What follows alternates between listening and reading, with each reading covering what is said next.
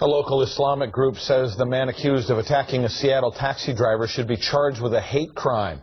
Today, the Council on American Islamic Relations called on the FBI to get involved in the investigation. Police say Adnan Gall picked up the suspect, Jesse Fleming, and two other people on Sunday night.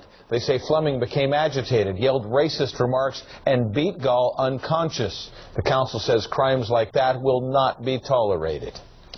We also want to make sure that people out there who are suffering and who are being attacked know that the law will be on their side if they stand up and report.